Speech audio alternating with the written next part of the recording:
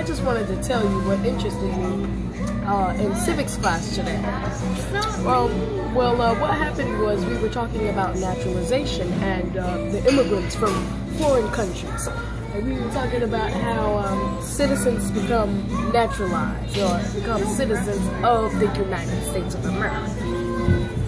And I was saying with Mr. Farrell, I was like, Mr. Farrell, I don't understand what the naturalization process is. And he said, well, Josiah, the citizens from foreign countries such as Albania, Africa, any un-American country, and they come to America and they do this process that could take up to 5 years, and they do like an oath to promise not to turn against the United States.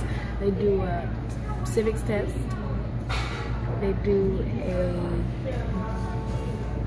study, like an application. They do a promise. They do a,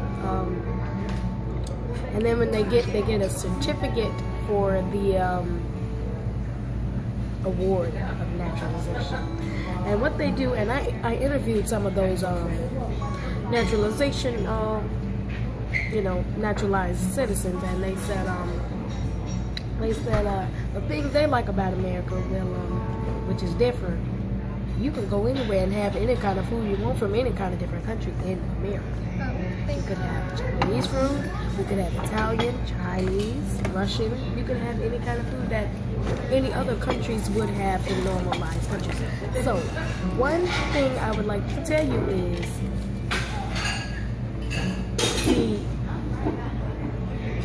people say that being in America, they can walk around the corner and be free of their religion, of their speech, and they can speak of anything they believe in without being criticized or prosecuted or taken away for their feelings and opinions. And that's what I'm here to tell you about in Mr. Farrell's civics class.